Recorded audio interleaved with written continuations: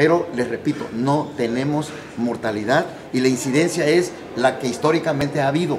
Lo que sí es que estamos pendientes de que pueda dispararse por el mal tiempo. Pero en su momento yo les digo, el caso de mortalidad, hasta ahorita no tenemos reporte. ¿De casos que están atendiendo? Está equivocado el sistema. El Sistema Nacional de Salud Federal. Yo no estoy hablando de equivocaciones. Les digo que la Secretaría tiene la información estadística. Yo en su momento se los daré con oportunidad, pero hasta ayer no había mortalidad.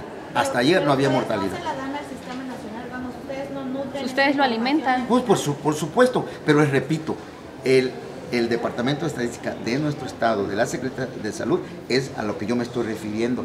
Hay una información nacional, bueno, pues ustedes son las que la están...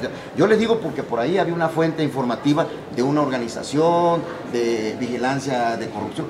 Digo, no es médica, el sistema epidemiológico nacional. Esta es médica, estrictamente médica, y nosotros estamos monitoreando las jurisdicciones sanitarias, el compromiso que tienen de estar puntualmente llevando a cabo. Y otro detalle, nosotros tenemos el laboratorio estatal, que es el que se lleva la muestra y es el que detecta si es dengue, porque hay que reconocer, el dengue lo traen los mosquitos, pero a lo que nosotros estamos trabajando es el dengue hemorrágico, el dengue grave, el dengue que ocasiona hospitalización.